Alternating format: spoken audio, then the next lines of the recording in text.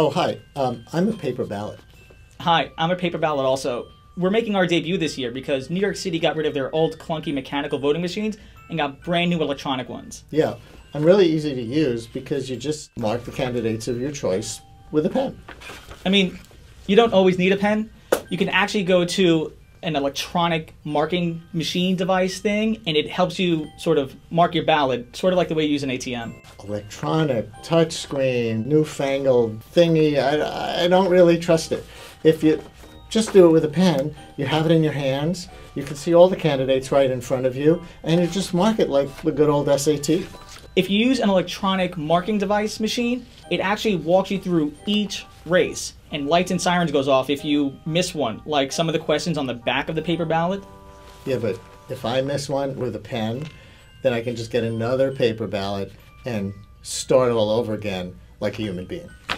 That's one of the benefits of democracy, I guess. But, you know, honestly, I miss the lever machines already. I'm sure they miss you too.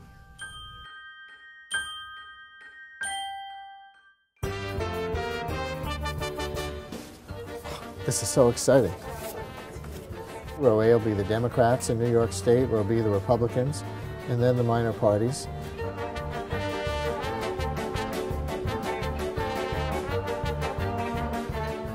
So right in there, I have an overvoted ballot. Aha. I see how I overvoted. All of this is one race. I'll turn it over and vote on the proposition. Oh, that's an overvote too. I voted yes and no. I messed it up. I need another one. God, I don't know how long we're gonna have to wait today. I came here yesterday and I'm still waiting. You came here yesterday? It wasn't primary day yesterday. That's why I was waiting. 3, 4. Yay, my ballot has been counted.